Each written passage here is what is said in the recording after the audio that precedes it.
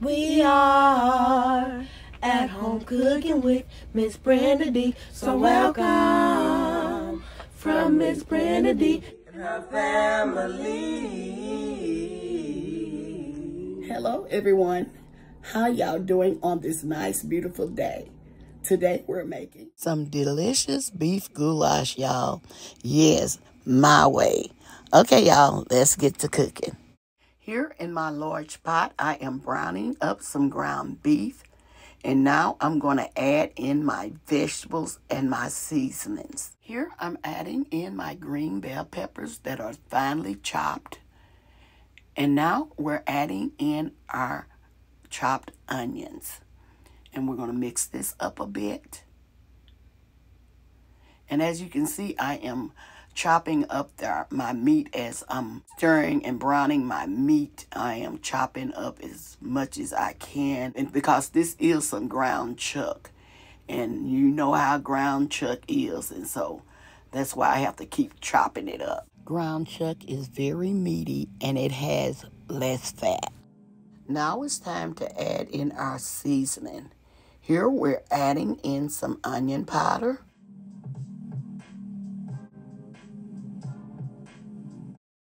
garlic powder. I'm adding approximately 2 tablespoons of the onion powder and the garlic powder. Our black pepper. I'm adding maybe a half a tablespoon to a tablespoon because I have a lot of meat here that I'm seasoning. And we're going to go ahead and mix these seasonings in. I'm going to add salt. My salt wasn't just right there, and so I'm just going to go ahead and mix this together, and then we're going to add our salt. But you can go ahead and add the salt with the rest of the seasonings. What I like about the ground chuck, you don't have to worry about, draining it or anything because there's nothing to drain. And so what I'm doing now, I'm just continuing to break up the meat and continue to brown our ground chuck.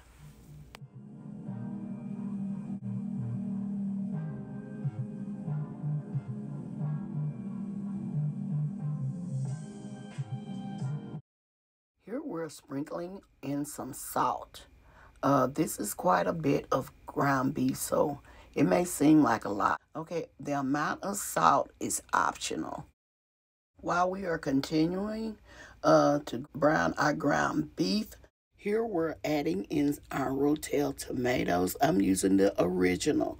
You can use the mild or the hot if you prefer. Just make this recipe yours. Okay, I'm going to continue to brown up our ground beef until we no longer see any pink. That's how you will know that your ground beef is fully cooked. You will no longer see any pink in your meat.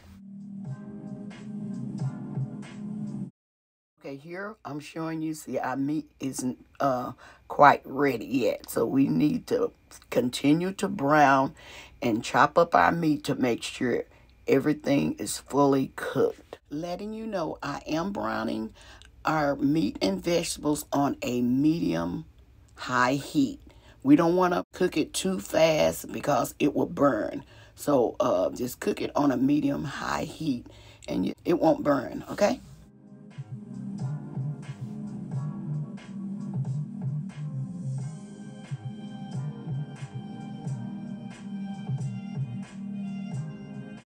Giving y'all a little tip. Sometimes it helps to add a lid to your pot, and then your meat will go ahead and get, fully cooked. Okay, I'm going to continue to brown my ground beef to make sure it is fully cooked, and I'm going to be back with the next step.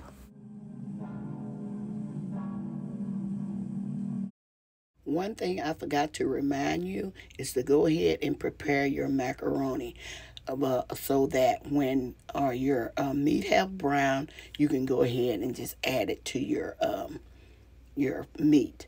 Just follow the instruction on your package or box. Here I'm adding in my fully cooked pasta.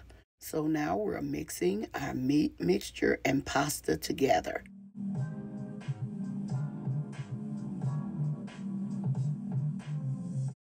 Now it's time to add in our tomato sauce. Since I'm making a large pot of goulash, I am adding a large can of tomato sauce and a half of can of water, or you can use beef broth. And I'm stirring this together to make sure I have enough tomato sauce, because I love tomato sauce in my goulash. And so I'm going to add another smaller can. Letting y'all know I did add a can of tomato sauce, another smaller can, because this is the way I like my goulash. And now what I'm doing, I'm going to taste to make sure it has enough seasonings in it. And it does, y'all. It has the right amount of salt and everything. But if you want to add other seasonings to your goulash, you are welcome to do it. If you want to add corn, sweet peas, or whatever other vegetables you want to add it. Some recipes call for rosemary. Some recipes call for thyme. Like I say, make this recipe yours. Another thing you can do, you can add shredded cheese and chili powder. And this will make a chili mac and cheese. Okay, y'all, just do what you want to do with this recipe. I enjoy it all by itself, along with some oven-baked cornbread. Oh, that is a meal all by itself. Okay, y'all, I hope y'all enjoyed cooking with me as much as I always enjoy cooking with you all. Another thing, what would you serve with this dish? I hope y'all enjoyed this recipe. Don't forget to like, share, and subscribe to our channel. And please don't forget to hit that notification bell to get our new and upcoming videos. And to all our new viewers and subscribers, you are welcome, welcome, welcome to our channel. Okay, y'all, as always, I'm going to say y'all have a blessed day, and bye-bye for now. Love y'all. Stay safe and be blessed. And remember, Jesus loves you, and I do too. Oh, yes, I got some exciting news for you all. My daughter, LaTanya, and her family has started their own channel, y'all. JazzyRed and DaFam. Oh, y'all, go over there. She has a recipe that she wants to share with y'all. And go over there and show her some love. And ask her if y'all want her to make a certain dish. Ask her to do it. I'm sure she don't mind. Okay, go and show my family some love. Make sure that you go over there and subscribe to my baby's channel. And that will put a big smile on Miss Brenda D's face. I know you all are going to do it. I will leave their link in my description box. My words for today, love your family.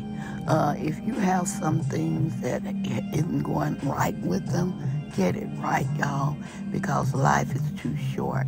And be there for each other. If you need to call them, call them. Somebody you hadn't called in a while, call them. Make their day, y'all. Okay, as always, I'm going to say, y'all have a blessed day, and bye-bye for now. Love y'all. Stay safe and be blessed. We are at home cooking with Miss Brenda D. So welcome from Miss Brenda D and her family. That's a hit!